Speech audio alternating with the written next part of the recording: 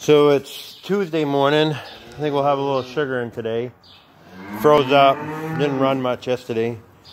We got 3 cows. They're going to have their babies.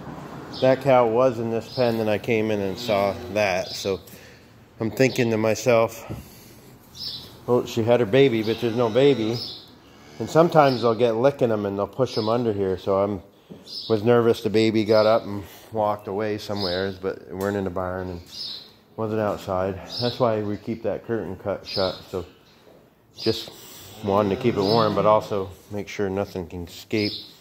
So I moved her down here and I just put her in the headlocks, and the baby's still in there, but she thinks she's had it and she hasn't. So we're gonna have to coax her along here shortly.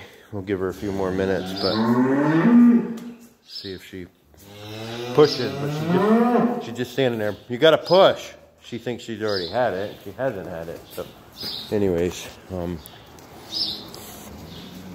we're gonna get chores started and give her a little bit of time, and then we'll maybe reach up in there. I just felt its feet. They're not too far away. So I think that's called the plug, whatever that means. It kind of plugs the uterus up, I guess. So anyways, we'll get rolling here. Get moving.